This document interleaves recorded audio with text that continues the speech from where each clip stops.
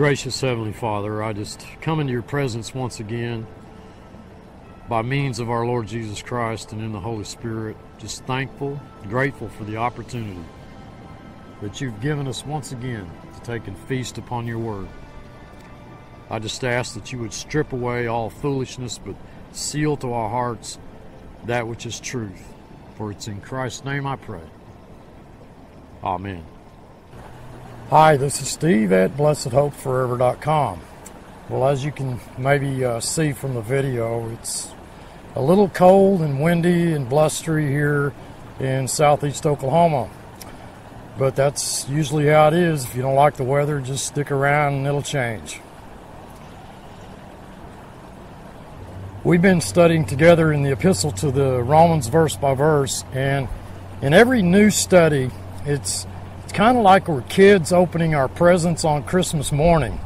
The marvelous truth that we've been justified freely by His grace, justified without a cause, based on no merit whatsoever in us, but on the finished work of Jesus Christ. As a result of that, we were told that we're not under law, that sin will not have dominion over us. But then we find a great conflict between flesh and spirit. The 7th chapter ended with, "Wretched man that I am, who shall deliver me from the body of this death?" And we're told, thank God, through Jesus Christ our Lord. And now and again, every time I'm branded as a heretic or a cult leader or, some kind of Jim Jones, for giving God all the glory and none to ourselves, I receive another blessing on top of that. I've said this many times before, I'll say it again. I don't really care about the number of followers, nor do I care if you agree with me on anything I teach, which I believe today has largely been abandoned. I'm comfortable in my own bare feet, and I'm more than ready. In fact, I'm anxious to stand before God and give an account for my life and this ministry. You precious souls do not need to be entertained by nonsense, nor do you need your ears tickled. I believe time is short, and precious souls for whom Christ died is my concern here. Peter, do you love me? Feed my sheep.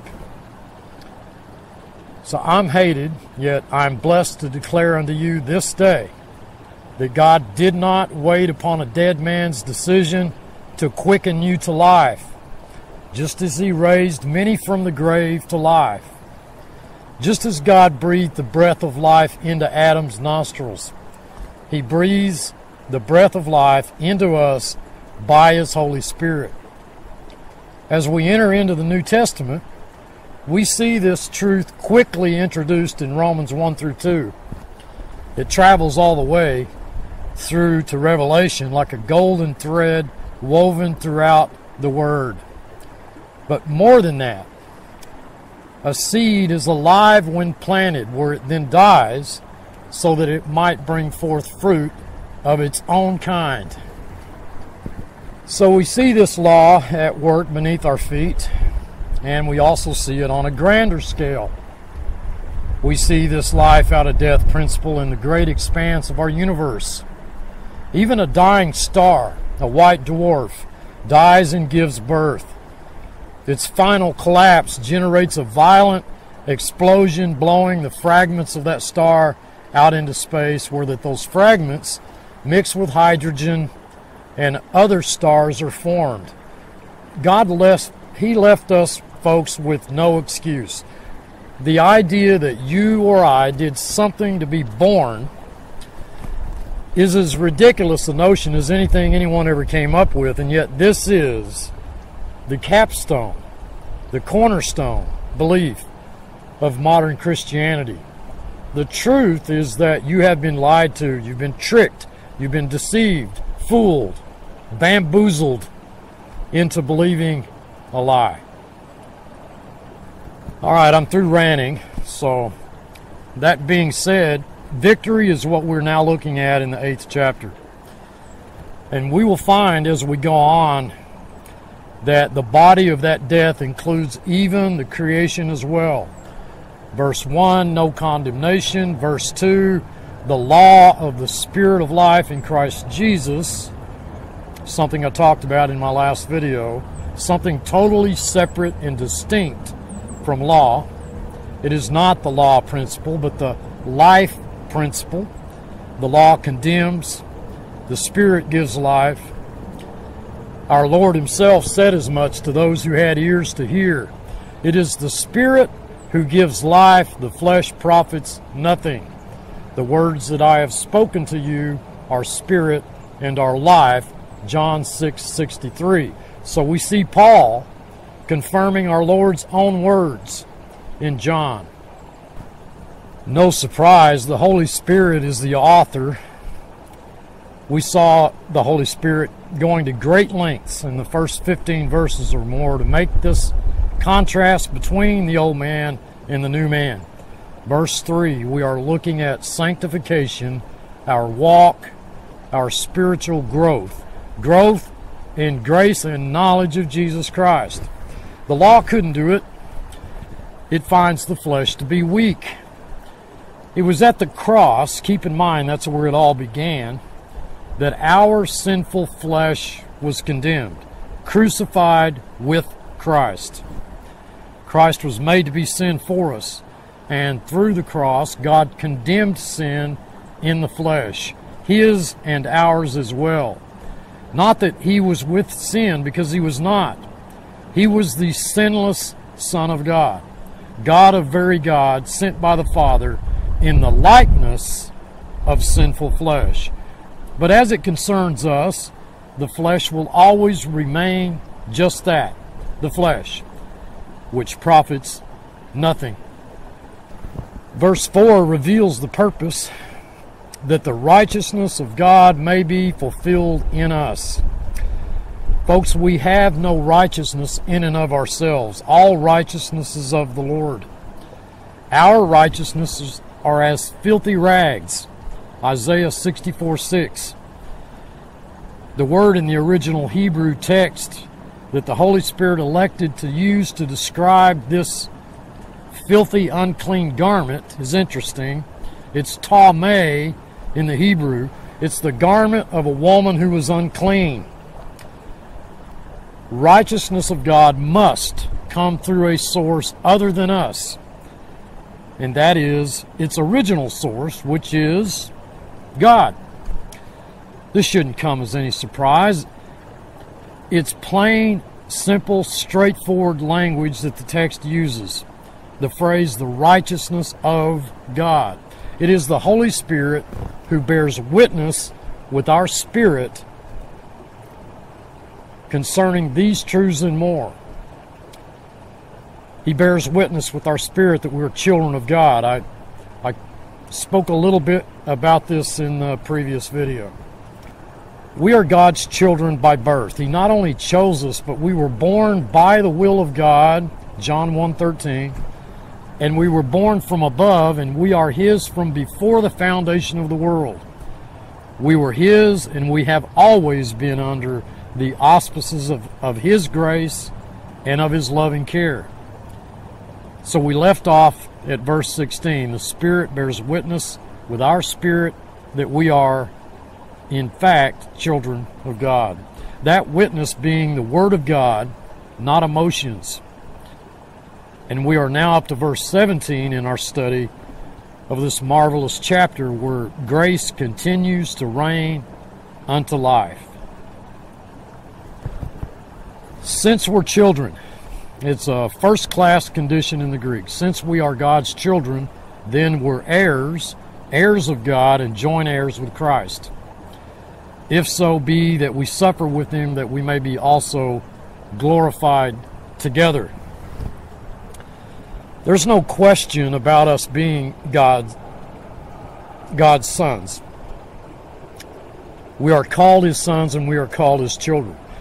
Verse 15, we've received the spirit of adoption, whereby we cry, Abba, Father. The keystone passage of Scripture on adoption is in the 23rd verse of this chapter, and we'll look at it more when we get there. Adoption is the eschatological truth that our bodies are not to be destroyed, but in fact redeemed, and we'll have a new body, not just a spirit. It's the eschatological significance of adoption that has often been overlooked. Eschatology is the study of last things. We're His children. We know that because we were chosen in Christ before the foundation of the world, that we were born by the will of God, that we were born from above, that we have always been His.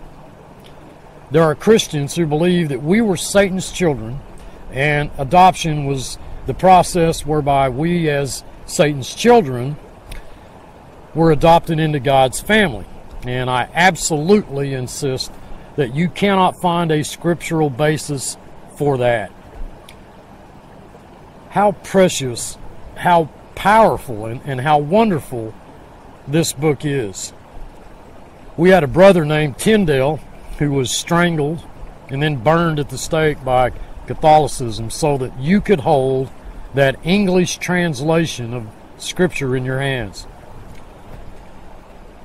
We can play fast and loose, folks, with this book, and neither should we condition our lives on personal opinions, but on biblical truth, biblical fact, doctrine. There is no passage of Scripture that will lead you to believe that you were ever Satan's child. And I know somebody is going to jump up and say, well, you don't understand. Ephesians, we were all children of wrath, even as others. Children of wrath is not children of Satan. It isn't that God's wrath was ignored. He did deal with sin in Jesus Christ. If the penalty was not completely paid in Christ, then the penalty wasn't paid at all. So let's be careful we don't reduce the work of Christ to naught, zero, as the Holy Spirit says in Corinthians. We're willing to sing Jesus paid it all, but hordes of Christians don't believe that. Not really. He didn't really pay it all. He started it. We got to finish it. Jesus is the author and finisher of your faith. We are children of God's, and we are children of promise. We're God's children, and if we're God's children, then we're heirs. We're heirs of God and joint heirs with Christ. There's a difference between an heir and a joint heir. We're an heir of God, but we are a joint heir of Christ. My wife was an heir many years ago. We received news that an aunt of hers had died and left a reasonable sum of money. And so the courts undertook to find all of the heirs, and I think she got $5.29 or something like that. She was not a joint heir. She was an heir.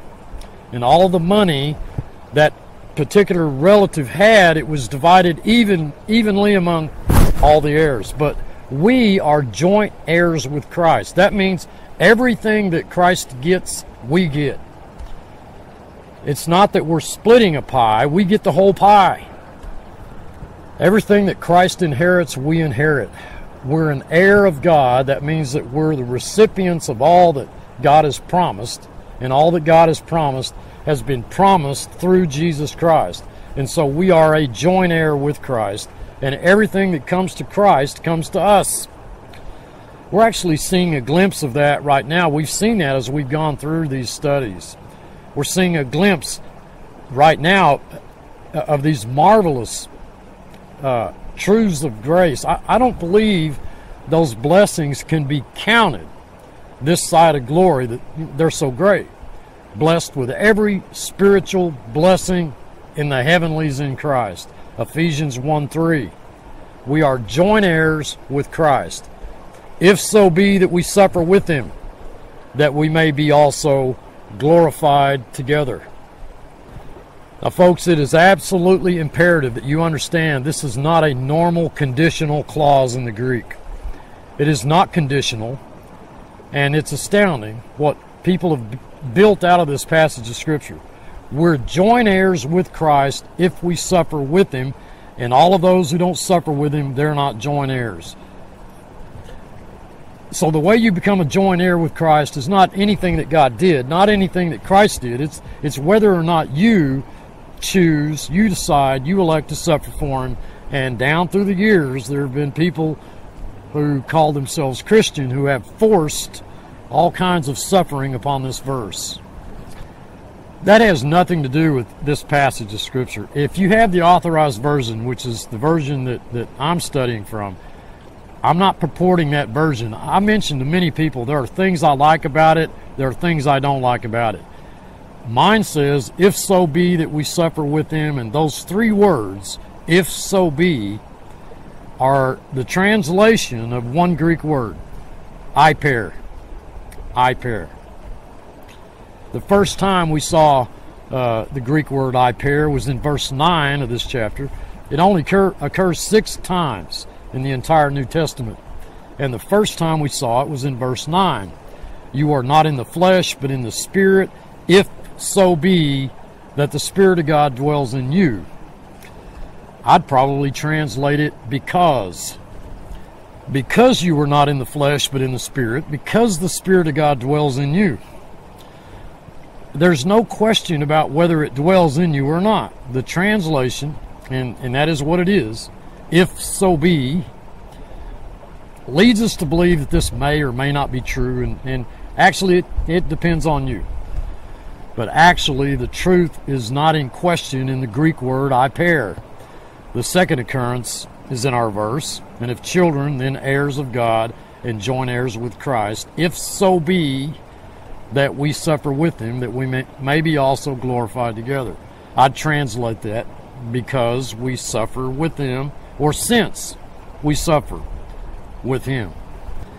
Some translators, in fact, they've done that in the Authorized Version, have translated it seeing, and they see in that word since or because in verse 9, you're not in the flesh but in the Spirit, seeing the Spirit of God dwells in you. Or in verse 17, you're joint heirs with Christ, seeing that we suffer with Him. 1 Corinthians 8:5, there's our word, iper again. For though there be that which are called gods, or because there will be that which are called gods. And so our present text says, and if children, and that's a first-class condition in the Greek, and if children, and you are, the heirs of God and joint heirs with Christ, so that all that God has promised we get. We're heirs of God and we're joint heirs with Christ. It isn't that we share with Christ. We get what Christ gets, seeing that we suffer with Him, that we may also be glorified together. This is not personally accepted suffering, is my point. This is not some personal decision to give your life to Christ or to give up $1 million a day job to go to the mission field and work for $1 a day. The whole body suffers. You can't say that when your wrist is broken like mine was when my horse went down on top of me, all 1,100 pounds. He reared up and came down on top of me and shattered 4 bones in my wrist to dust. You can't say that when something like that happens that the only thing that hurts is the wrist. You've got the mind involved and the throbbing and who knows what else. The whole body suffers. That's the kind of suffering that's involved here. It's a suffering you don't have any choice in. It's a suffering that accrues to you because you're a member of the body of Christ. And we are told in Corinthians, if one part of the body suffers, the whole body suffers with it. That's the concept here. This isn't some kind of a personal decision. I'm going to suffer for Christ. And yet this passage is used many times for that kind of a drive to get Christians to give more than they ought to give, or to serve more than they ought to serve, or who knows what. This is just suffering that comes to you separate from your choice or your activity. It comes to you because you are a member of the body of Christ, and one member suffers. When one member suffers, one part suffers, it all suffers. There's no maybe you'll suffer and maybe you won't. As a member of the body of Christ, you're filling up the sufferings of Christ. Colossians 1:24.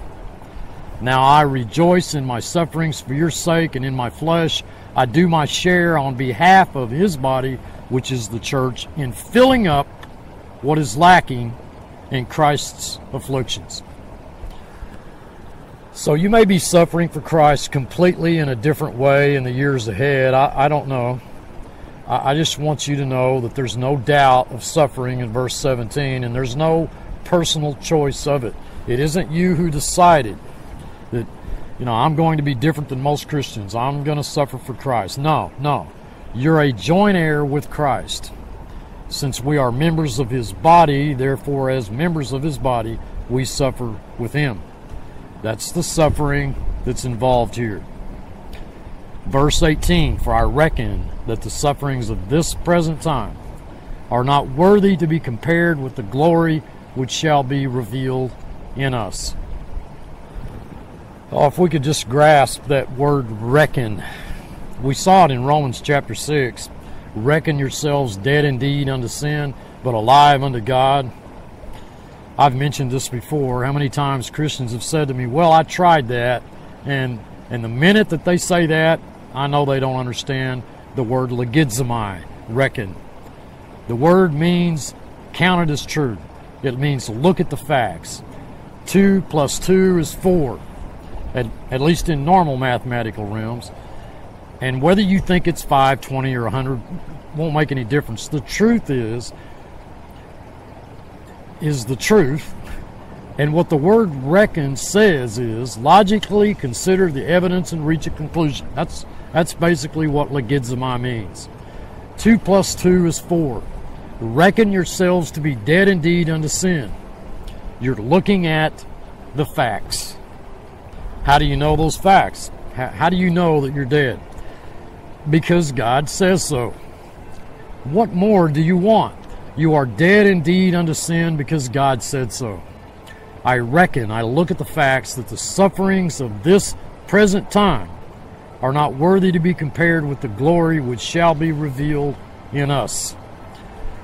The glory that shall be revealed in us is tied intimately to the fact that we're joint heirs with Christ, and clearly this is an eschatological passage. It's looking forward to that glory which shall be revealed in us.